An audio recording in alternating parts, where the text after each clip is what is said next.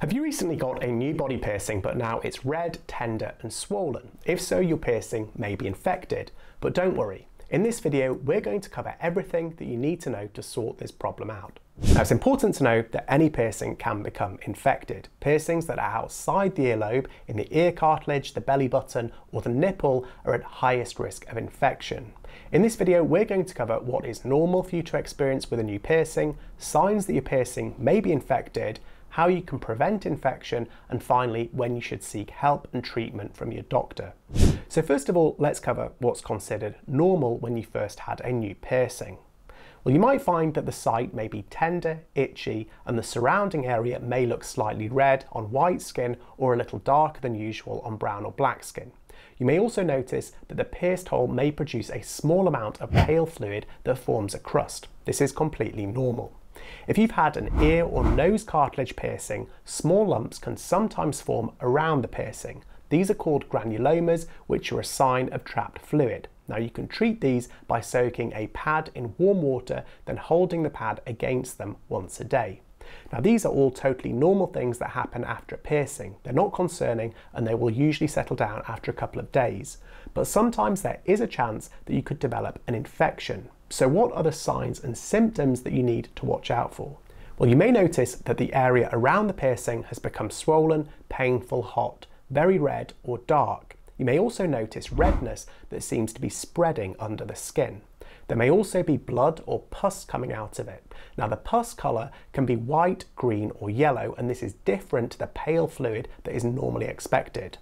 You may also have a high temperature, so a temperature greater than 37.5 degrees C, or you may feel generally unwell. If you developed any of these features, you should seek advice from a health provider.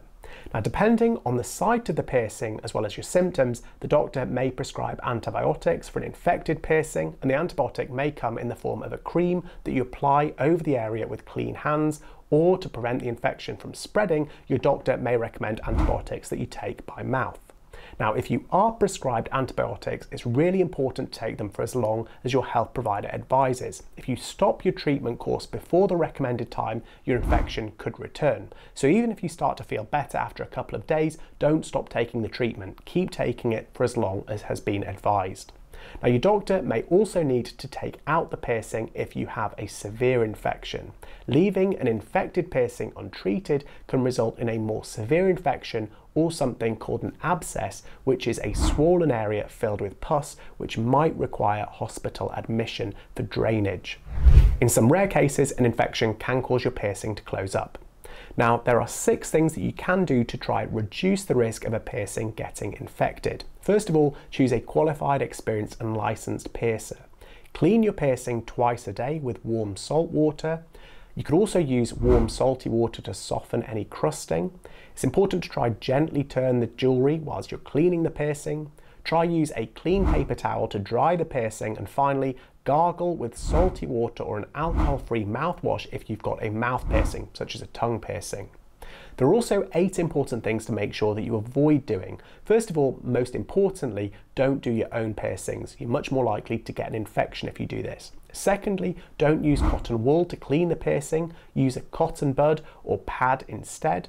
Don't pick at any crusting. Don't twist or turn the jewellery when the piercing is dry. Don't use a towel to dry the piercing. Don't have sex until a genital piercing has healed. Don't have oral sex until a mouth piercing has healed. And finally, don't go swimming for the first 24 hours after a piercing, because this can increase your risk of getting an infection. Also, when you go to get your piercing, make sure that you ask your provider to firstly explain what they're going to do to you, whether there are any risks, how to care for your piercing properly, as well as how long they anticipate it will take to heal. Now, I've included lots more information on infected piercings in the description box if you want to learn more, and please do leave a comment if you'd like to share your own experiences with infected piercings to help others, or you found this video helpful. It'd be great to hear from you. Thanks for watching, and until next time, bye.